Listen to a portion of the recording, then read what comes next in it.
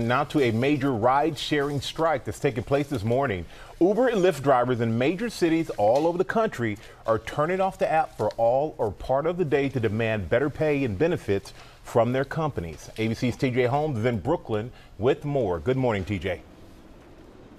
Hey, good morning. $20 to $25 an hour. That's what Uber and Lyft will tell you the drivers make on average. Drivers will tell you the reality is much different, even closer to minimum wage. So on the same week, investors in Uber are about to make billions. Drivers are making a point, and that could make for a frustrating day for commuters. Passengers who use Uber or Lyft might have a long wait time for a ride today. Drivers in at least 10 major cities across the country are shutting off their apps, demanding better pay and benefits. I came all the way from JFK. From JFK, they said. Well, no. Saibu has been an Uber driver in New York for 3 years and says recently his pay has been cut in half. We could not even feed the family. We have to stay out more time. We work between 70 and 80 hours. The main issue, pay structure. Strike organizers say Uber and other rideshare companies can take what amounts to as much as 50% of the passenger fares. They want that capped around 20%.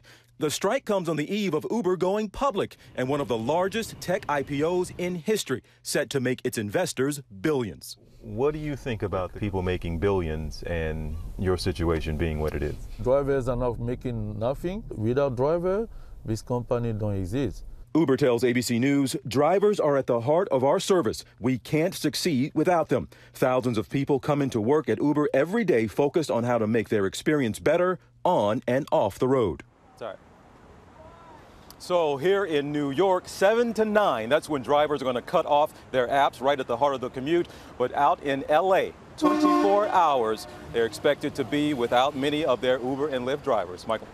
All right, thank you, TJ. It's going to make it a little bit harder to get to work if you need a ride. That's true. Hi, everyone. George Stephanopoulos here. Thanks for checking out the ABC News YouTube channel. If you'd like to get more videos, show highlights, and watch live event coverage, click on the right over here to subscribe to our channel. And don't forget to download the ABC News app for breaking news alerts. Thanks for watching.